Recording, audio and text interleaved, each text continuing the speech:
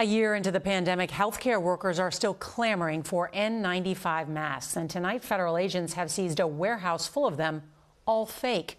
Turns out millions have been sold to unwitting hospitals around the country. CBS's Jeff Pegues with more on the investigation. Today, federal agents seized 1 million counterfeit masks in this Western Maryland warehouse. What they've uncovered are pallets full of fake N95 masks that were headed to the front lines of the battle against COVID-19. Washington State's hospital system spent $8 million on N95 masks that turned out to be fake. They actually passed their inspections process because they looked like the real thing. They are really, really good fakes. They look, they fit, they breathe, they wear like a real 3M N95 mask.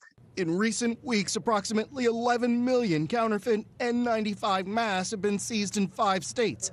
And while the packaging says that these are the coveted 3M N95 respirator masks, they aren't. Today, Department of Homeland Security officials allege that the fake masks are coming in from China. They're extremely dangerous, right? They're providing a false sense of security to our first-line responders. If you put them side by side, the only way to tell the real thing from the fakes may be the code at the bottom of the mask, which 3M says can help verify its authenticity. They're not interested in making high-quality products that protect wearers.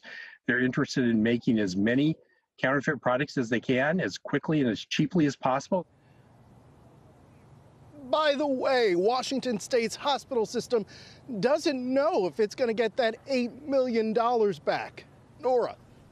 And Jeff, in order to tell if your mask is fake, what do you do with the code that's on those masks?